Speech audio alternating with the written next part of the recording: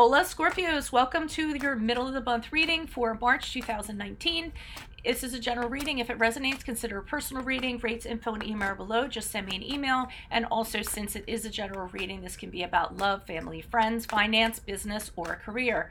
Keep in mind, my 2019 Sun Moon readings are up in my playlist, so go look up your Sun Moon sign and check those predictions out for 2019.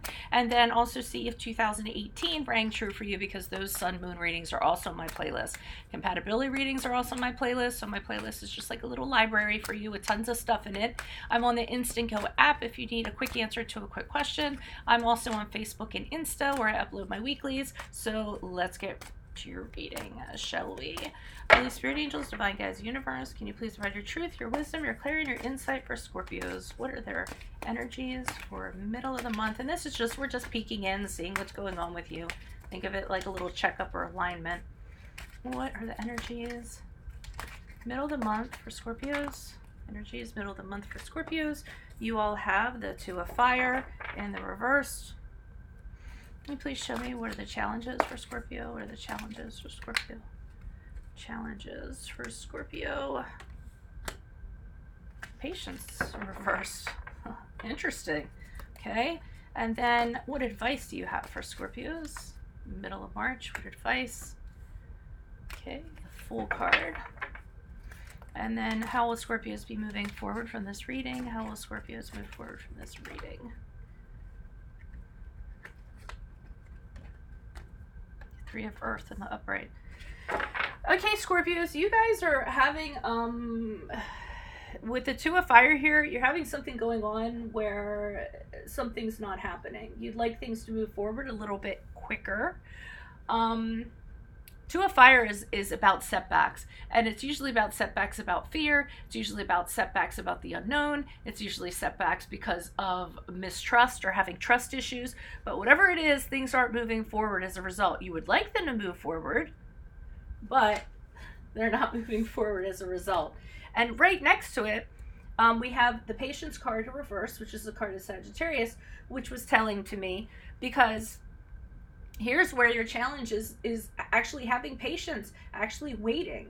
So just because you're having a delay for whatever reason, and you could be you could be causing your own delay actually here.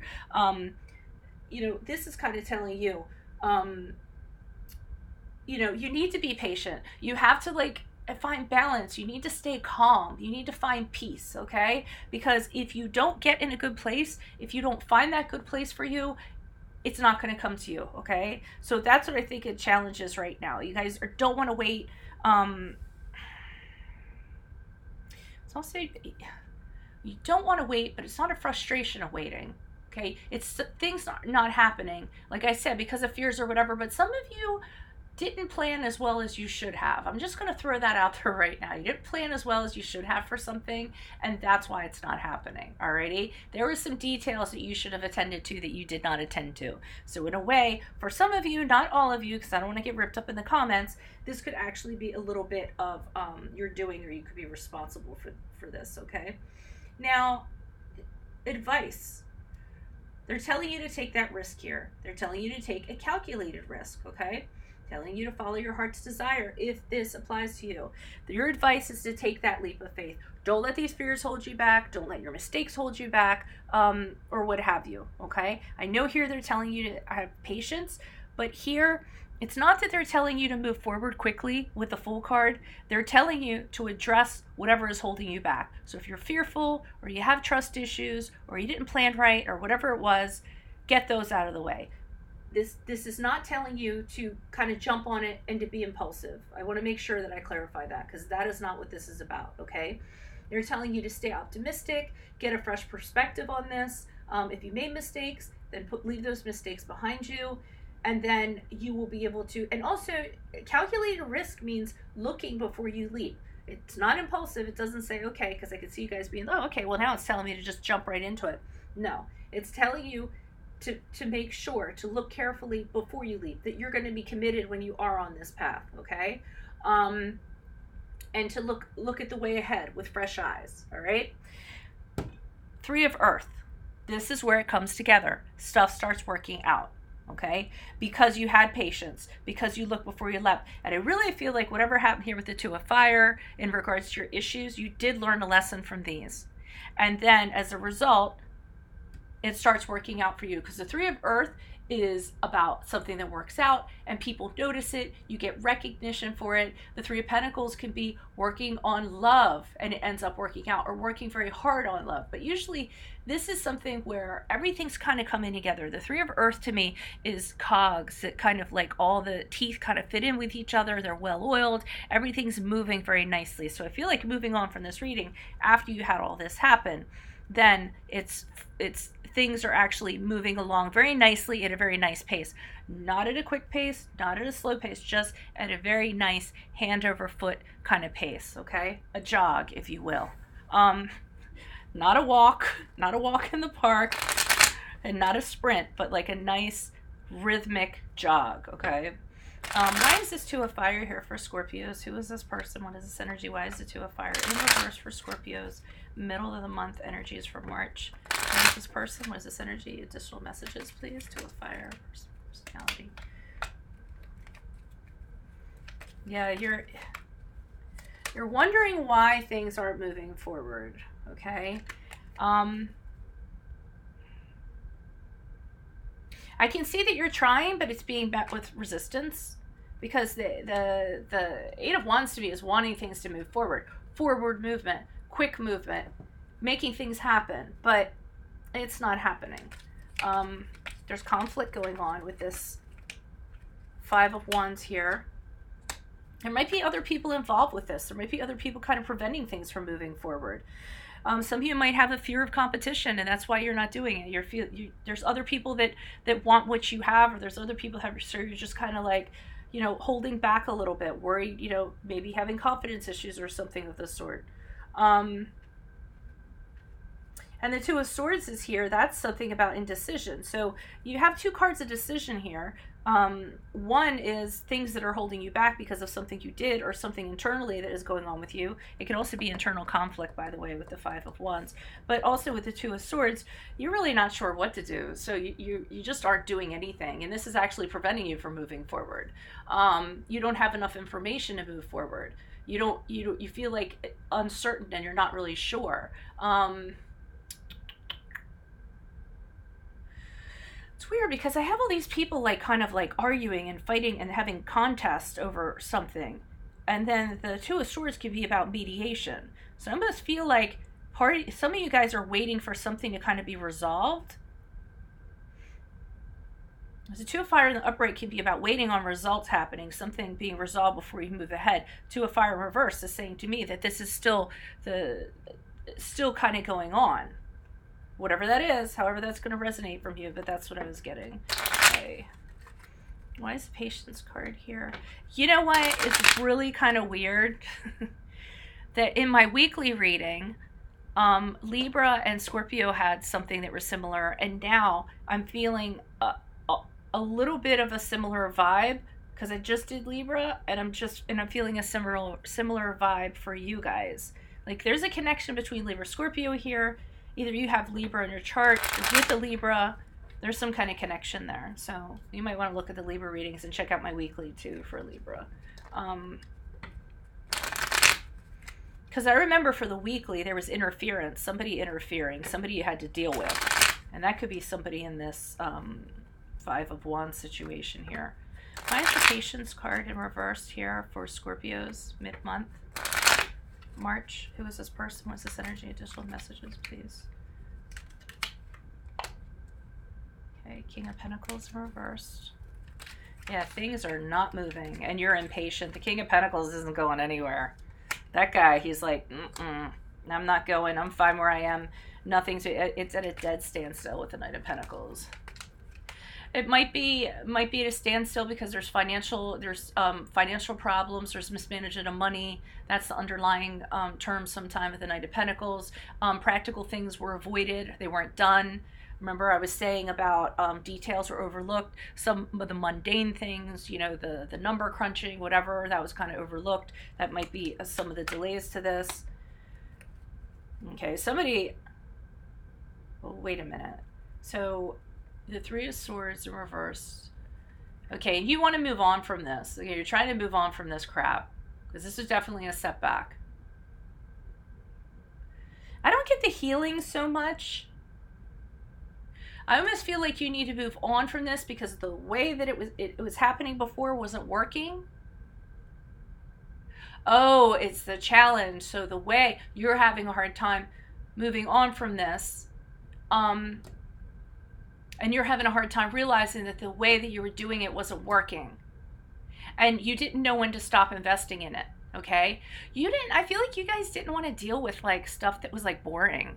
I feel like that was part of the problem. Like you didn't want to do the numbers. You didn't want to look up licenses. You didn't want to like anything like that. You didn't want to deal with that. Whoever looked at it, you're like, no, I don't want to do that paperwork. And I feel like that's what part of the problem was. That's what kind of stopped this from happening. I'm getting that strongly. Like you didn't want to have to do what had to get done because it was just boring and you weren't into that. You didn't want to do it, so you just didn't do it. And that didn't end up working out well for you. Okay, so the challenge is here you are stuck. You're impatient. You want things to move along, but you're stuck because you didn't do something that you should have done.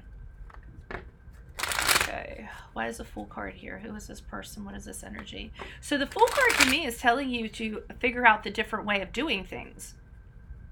You kept on doing things the same way here. That's what held you up. You might have been accountable.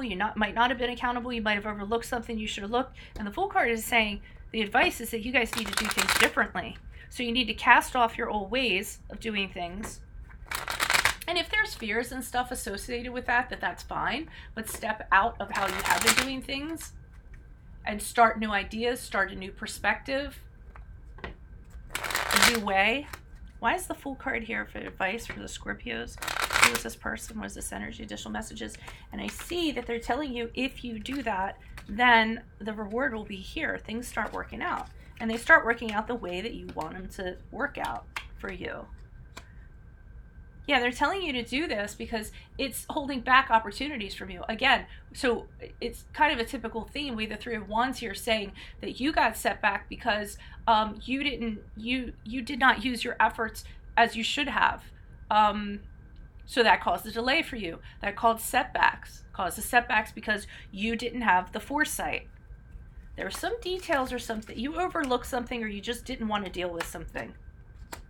They're telling you to make a plan.